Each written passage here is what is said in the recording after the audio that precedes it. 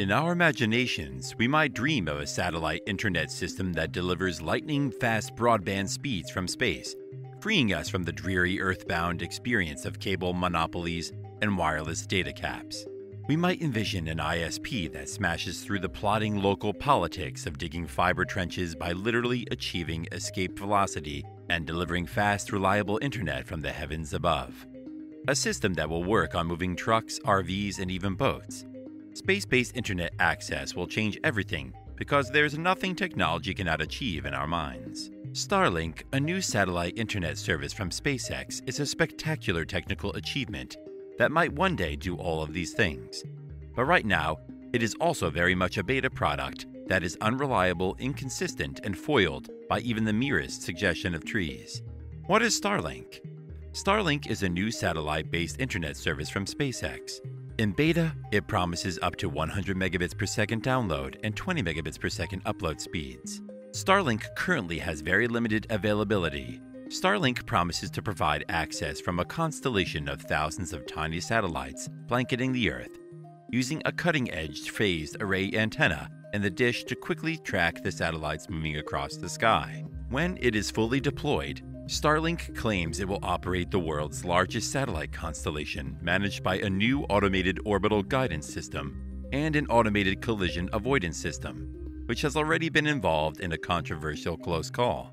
Using advanced satellites in a low orbit, Starlink enables video calls, online gaming, streaming, and other high data rate activities that historically have not been possible with satellite internet. Users can expect to see download speeds between 100 megabits per second and 200 megabits per second, and latency as low as 20 ms in most locations. Starlink is ideally suited for areas where connectivity has been unreliable or completely unavailable.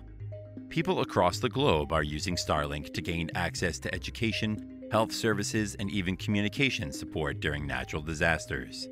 The Starlink coverage map divides the globe into a honeycomb-like hexagonal grid.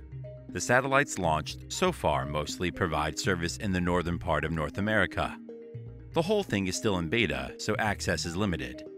The dish is small and light enough that you can easily move it to different locations, but you're not guaranteed service anywhere but the address where you signed up.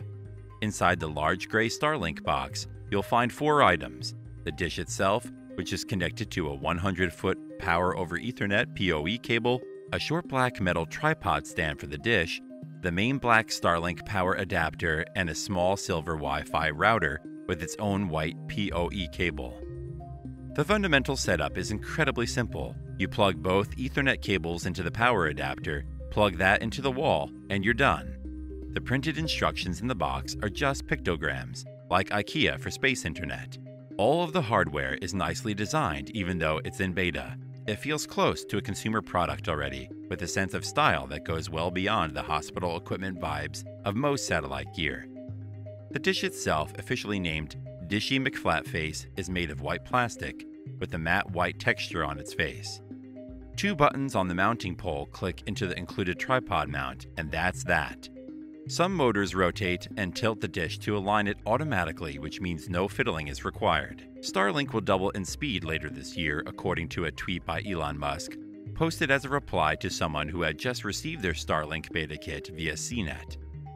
The company currently promises speeds between 50 and 150 megabytes per second, and Musk specifically calls out that 300 megabits per second goal in his tweet.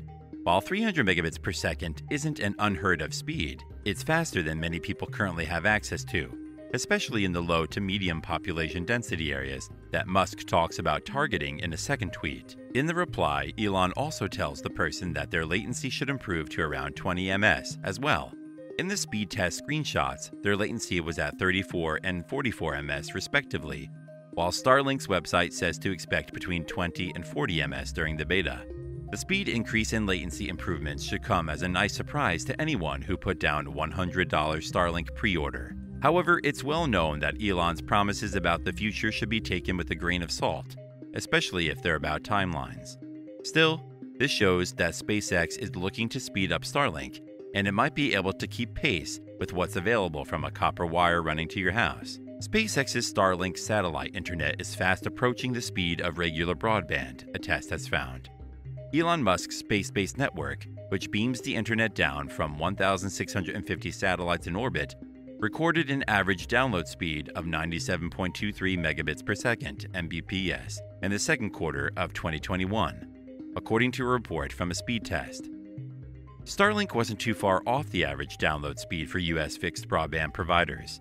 They averaged 115.22 megabits per second during the second quarter, Speedtest said in its report. Fixed broadband providers, including AT&T Internet and Comcast, deliver internet through a phone line or fiber optic cables. Starlink's average download speed in the first quarter of 2021 was 65.72 megabits per second, Speedtest said. With the 100 megabits per second download speed, users can download a film in under a minute, according to the Uswitch speed calculator. According to the Speedtest report, fixed broadband recorded a median latency of 14 milliseconds in the second quarter. Starlink was the only satellite service to come close to this, with a latency of 45 ms, according to the report. Latency is a measure of the time it takes to send data and receive a response, and the shorter the time, the better. Starlink has lower latency speeds than HughesNet and Viasat, competitors cited in the Speedtest report because its satellites are closer to Earth. The Speedtest report showed that HughesNet and Viasat provided average download speeds of 19.73 megabits per second and 18.13 megabits per second, respectively, in the second quarter. In October, Starlink told its users that they should expect download speeds between 50 and 150 megabits per second, and latency from 20 ms to 40 ms as the company enhanced its systems. However, some users have seen speeds of more than 210 megabits per second. Starlink provides high-speed, low-latency broadband internet across the globe. Within each coverage area, orders are fulfilled on a first-come, first-served basis. Starlink expects to be able to provide continuous global coverage by around September, but will then need to seek regulatory approvals, its president Gwynne Shotwell said. We've successfully deployed 1,800 or so satellites, and once all those satellites reach their operational orbit, we will have continuous global coverage, so that should be like September timeframe, she told the Macquarie Group technology conference via webcast. Starlink, which has said it plans to deploy 12,000 satellites in total at a cost of roughly $10 billion, currently offers beta services in 11 countries, Shotwell said. SpaceX has received more than 500,000 pre-orders for its Starlink satellite internet service and anticipates no technical problems meeting the demand, says the founder Elon Musk. Only limitation is the high density of users in urban areas, Musk tweeted, responding to a post from a CNBC reporter that said that $99 deposits SpaceX took for the service were fully refundable and did not guarantee service. Musk further stated that it will be more of a challenge when we get into the several million user ranges.